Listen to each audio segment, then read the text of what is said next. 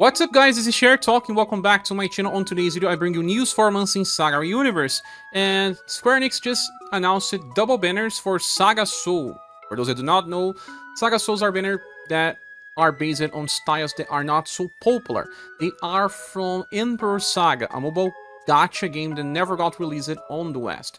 So we'll be talking about both banners. We already have all the information, but we have to go straight to Reddit in a post by Hands43. Thank you so much for always doing this amazing job. We can discuss Sirius, a very good style that will be another one in the meta for harder challenges. We have 110% STR, 100 endurance, and 100 will. Those are good status. We have low agility, but this doesn't change how Sirius works. Now, on turn begins, it buffs STR and intelligence by 15% of everyone's. Then he enters a taunt stance of medium effect. It lasts for 4 turns and stacks. It's not as good as Julian's that has taunt but also stealth applied to all other allies, but on turn 4 you have max potential, and from there onwards you have very high chance of being attacked. We'll also get 2 extra BP for a total of 5, and then we have 2 stuff that will happen when using skills. I'll be discussing this later. Now, when you are attacked by a skill that is Sirius, you will decrease the STR of all enemies by 5%. So if one enemy attack you, then all enemies will get this debuff. If there are multiple enemies on the field, this can trigger multiple times. But this is when an enemy uses a skill. When an enemy uses a spell, then it will debuff the intelligence of all enemies by 5%. When it's a skill, we will also buff all surviving allies' endurance by 15%. And when it's intelligence, it will buff all surviving allies' will by 15%. See what's being used here. If an enemy is using a skill, you are debuffing the main status, being STR, but physical skills can still be based on STR plus agility or sometimes dexterity. And then you'll be increasing your endurance to resist physical skills. And when attacked by magical attacks, you'll be debuffing the intelligence of the enemy to decrease damage and ailment chances, and also buff your will to decrease that even further. Now, there are 2 other rules. If the skill is direct, well, not all physical skills are direct, but if they are direct, you will also debuff the enemy agility by 5%. And again, all enemies when Sirius is attacked. And then you will buff love of all allies by 15%. This is defensive so that healing effects from Sirius will be boosted. And if you are indirectly attacked, then you will debuff the dexterity of all enemies by 5%. All debuffs are 5%. And then buff the charisma of all surviving allies by 15%. So, love and charisma will help you with healing, no matter the status. All indirect attacks will debuff dexterity on the enemies. Why dexterity? Because bow skills and gun skills are indirect, so this helps. Not all of them though, but all spells are indirect, so you will have a combination of debuffing intelligence and dexterity of the enemies on these occasions. If there's just one enemy, it still works well, but it's much better if there are multiple enemies or multi-attacks. Sirius also has Iron Wall Defense 7, decreasing damage taken by 50% at all times. Now, the first skill is free, it's E-Power and has slash and some damage, can recover the HP of all allies by very small effect. When you don't consider any buff, this will be around 250, but because we buff love and charisma all the time, this can scale super well, reaching around 400 after some turns. Now, skill number 2 is very interesting. For 7 BP, well, we get 5 per turn. That means that you cannot spend this without help of someone else. Liz will allow Sirius to have 6 BP per turn. That's already usually enough to just skip one turn or another. And you have Guard Up Large for 3 turns, decreasing damage taken by 35%. And then an HP recover by the end of a turn, very small. Like I said, starting by 250 and reaching as much as 400 after you buff some love and charisma. And you will also apply other effects. When you use skill 2, you will remove all buffs applied by the enemy. That's right, buff break on AoE. This is only saw on Paulus in Chiel when she uses Vortex, but she also affects your party buffs. And we also have an extra effect that removes all debuffs applied to allies. There are some fights where the enemies will debuff you on the end of turn and will self-buff. You can use Sirius to just keep using skill number 2 forever and buff the party and debuff the enemy when hit.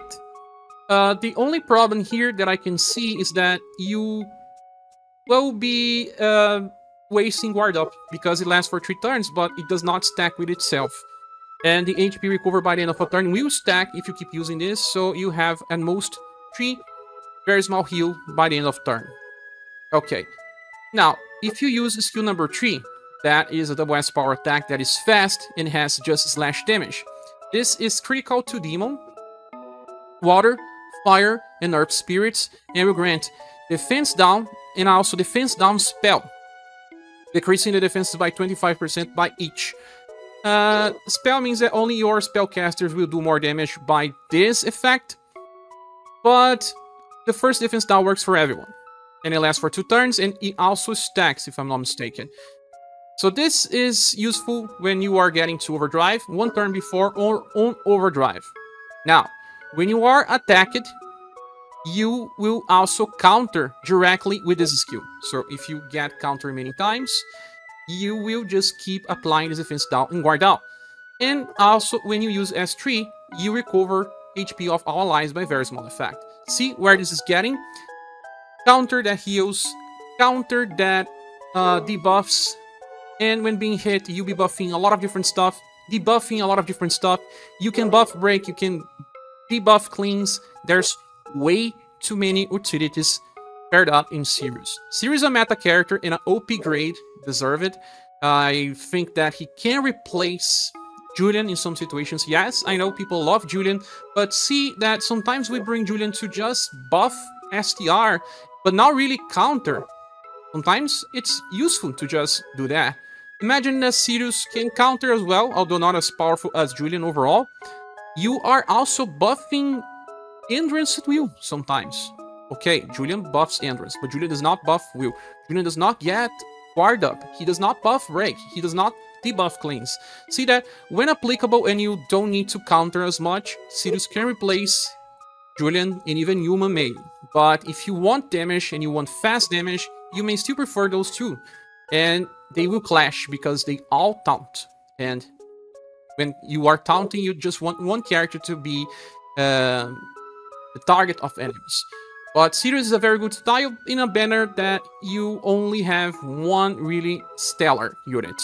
Moving on, the next is Maka, and she's a damage dealer that uses words and deals slash damage. We have 130 SDR, the highest, and 115% agility. Well, very high agility as well. Endurance and will are just a little above the average and nothing else matters. Starts the fight with 13 BP. When attacking, gets 2 extra. And when attacking, will also always changes with skill 1. That is a 3 BPC power slash attack that will also give attack boost of large effect.